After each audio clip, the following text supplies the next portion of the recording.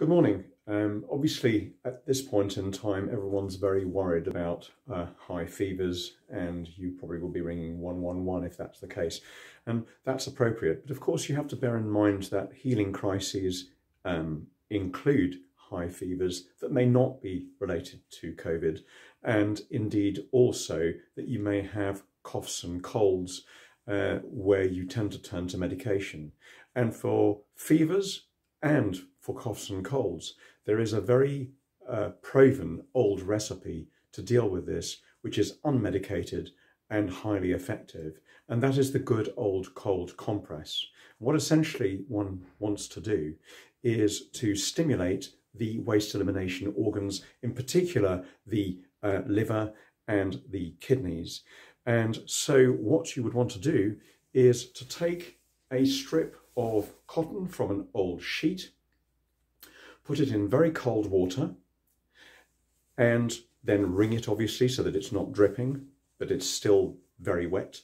And you will then place it around the waist, yours or the person's concerned, and then very quickly use an overlapping strip of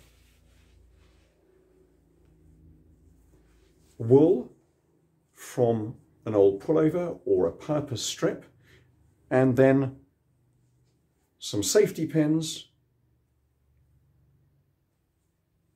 And you may also, and of course you're using this straight on the skin, not on the t-shirt, you may also want to top that up if you actually have a cough and a cold, and use a smaller strip to put around the neck, equally wet, immediately surrounded with the wool, and again with a safety pin. What you want to do as a precaution is that before you start, you want to ensure that the body is nice and hot.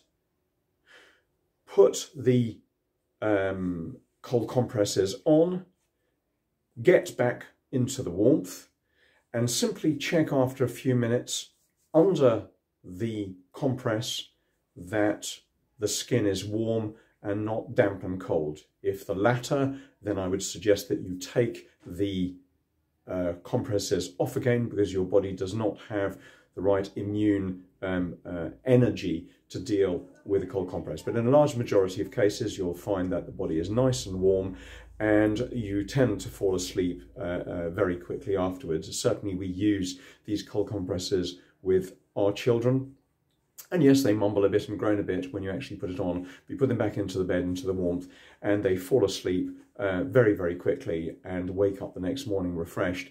And what this does in the case of a fever, which theoretically is also productive for health, it also is, a fever is burning through the body with health effects.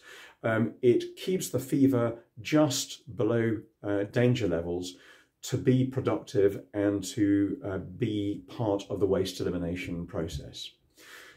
If you have any questions about this, please email me on Mathieu, M-A-T-H-I-E-U, @bridgetohealth.co.uk, and I can provide responses. But this really is sharing a very good old recipe to control fever and make it productive for the healing process, and equally to deal with coughs and colds.